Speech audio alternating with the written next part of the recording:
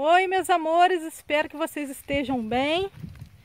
Tô aqui gravando mais um vídeo aqui pra vocês. Tô indo na casa da minha mãe agora.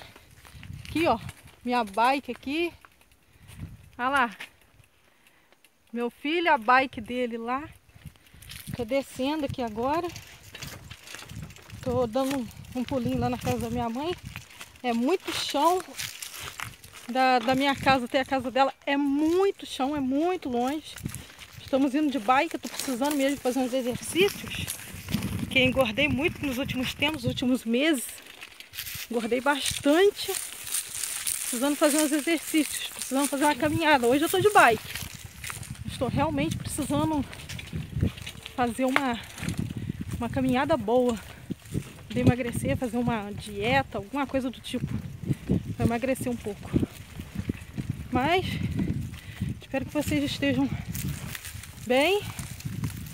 Deus abençoe aí o dia de vocês aí, a semana de vocês, a tarde de vocês. Agora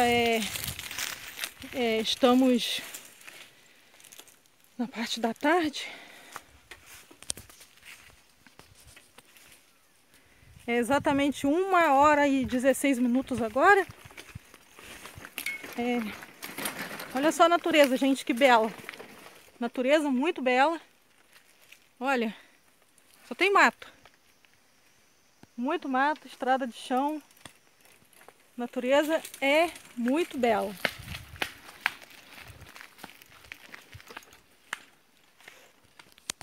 O que foi? Acabei de chegar aqui, cheguei já. Olha só o que eu vou mostrar.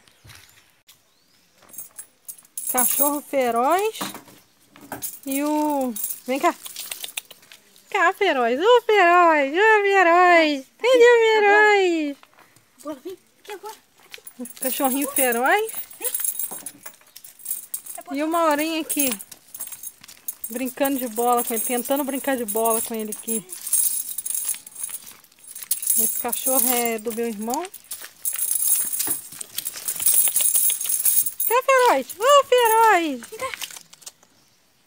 Ô, feroz. Cadê o feroz?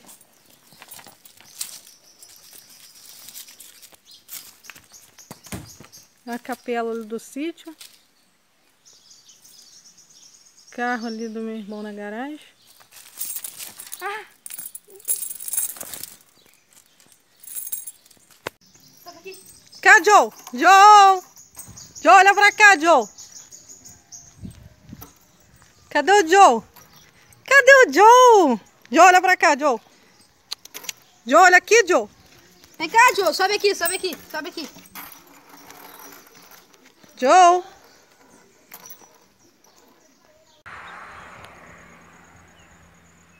Estou na estrada agora voltando para casa. Estou parada aqui na estrada aqui, voltando para casa. Meu filho subiu um pouco o morro ali em cima ali para poder pegar um pouco de saúva. Colocaram fogo aqui no pasto. Não sei quem tem coragem, né, de fazer um negócio desse, colocar fogo no pasto. O pasto está todo queimado. Meu filho subiu ali em cima para pegar um pouco de saúva. Pelo menos aqui na minha cidade é conhecida como saúva. Não sei na cidade de vocês como que é conhecido, mas aqui a gente chama de saúva. Algumas pessoas chamam de tanajura. Olha meu filho lá em cima pegando saúva, lá em cima lá, olha.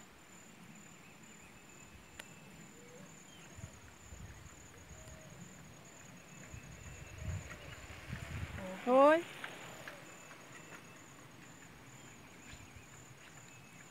Meu filho tá subindo lá em cima, procurando saúva, procurando tanajura.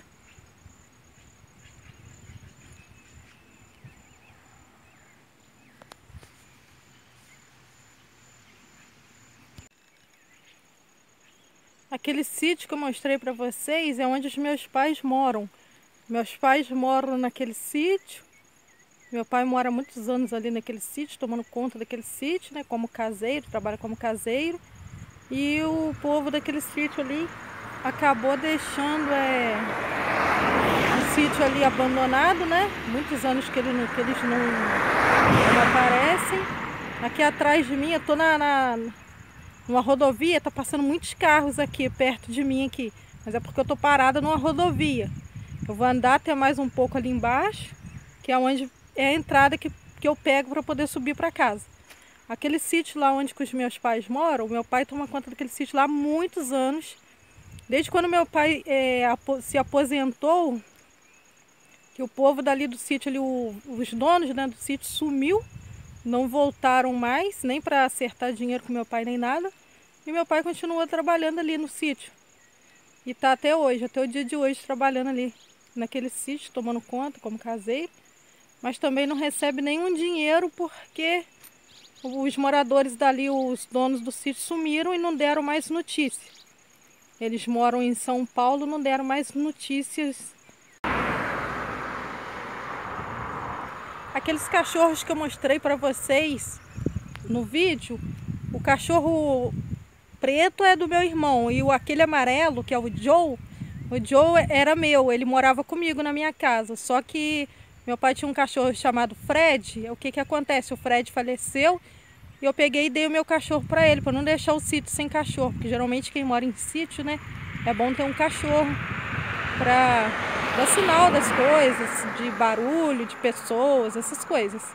Aí eu peguei o Joe era meu, morava na minha casa, peguei o Joe e dei ele pro meu pai. Ele tá com meu pai até hoje, até os dias de hoje ele tá lá. E também depois o meu irmão foi e arrumou o Feroz, que é o cachorro preto que eu mostrei para vocês. Pessoal, eu atravesso essa ponte aqui para poder ir para minha casa. Saí lá do asfalto lá, ó. Agora estou atravessando essa ponte aqui, olha o rio. Olha só o rio. Olha.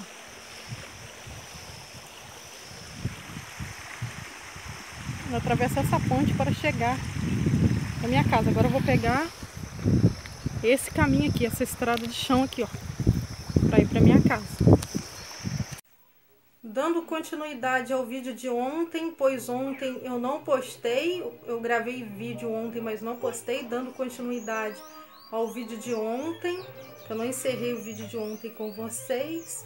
Estou eu aqui, vou mostrar um pouco do meu dia para vocês aqui, um pouco da minha rotina. Estou lavando aqui umas roupas, liguei meu tanquinho aqui, estou lavando umas roupas, coloquei umas roupas aqui para lavar no meu tanquinho.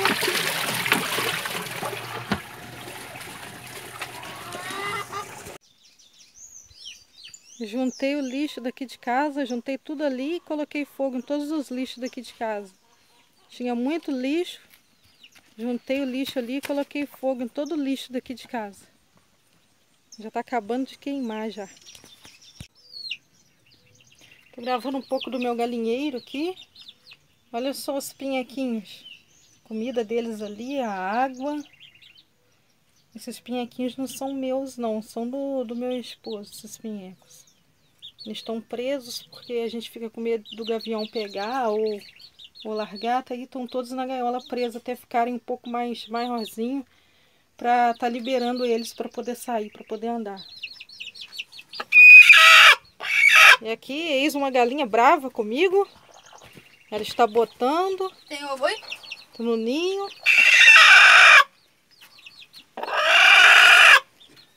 Tá muito brava que ela tá botando.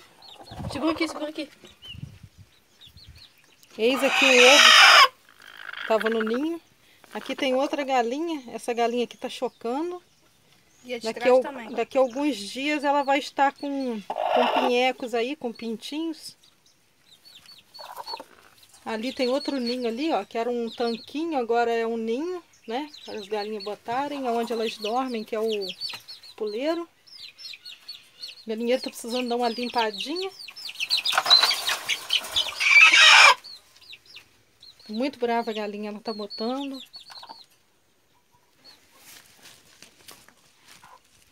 Saindo aqui do galinheiro do lado de fora aqui. Outra galinha aqui chocando aqui. Essa daqui tá bem perto, dentro de pouquíssimos dias ela vai estar já com os pinhequinhos dela, com os filhotes dela. Essa falta bem pouco tempo.